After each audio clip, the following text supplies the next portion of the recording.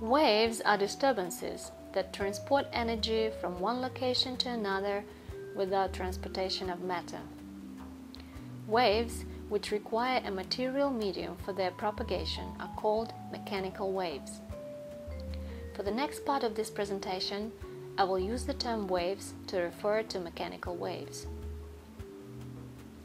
Waves are able to propagate through a medium because of the interaction forces between the particles of the medium. These particles could be atoms or molecules. To understand wave propagation, it is good to imagine the particles of the medium as connected by springs. The springs may represent the interaction forces between the particles of the medium. Let us first consider transverse waves. They are waves which make the particles of the medium vibrate perpendicular to the direction of the wave motion. How can transverse waves propagate through a medium?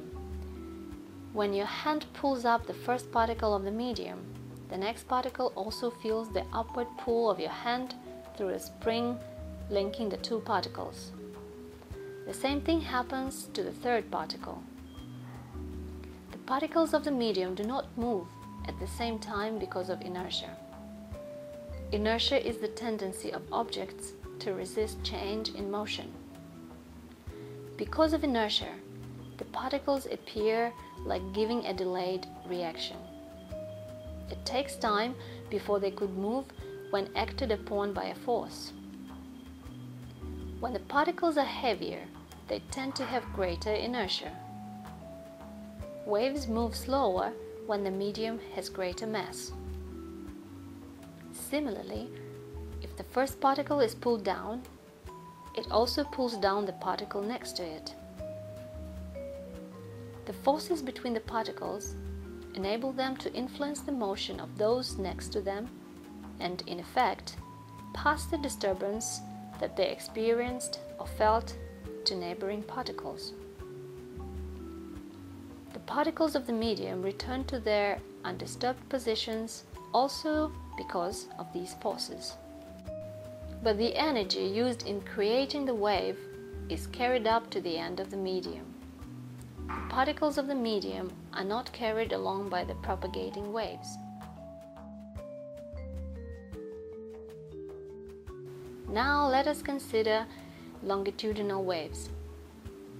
They are waves that make the particles of the medium vibrate parallel to the direction of wave motion. When you pull and push alternately one end of the medium, the first particle of the medium moves left and right from its original position. The push and pull on the first particle are also felt by the next particles through the spring linking them. Each particle then moves left and right in succession as the waves propagate. But then again, the particles of the medium are not carried along by the propagating waves. Do you know now why they do not move at the same time? Remember the magic word inertia.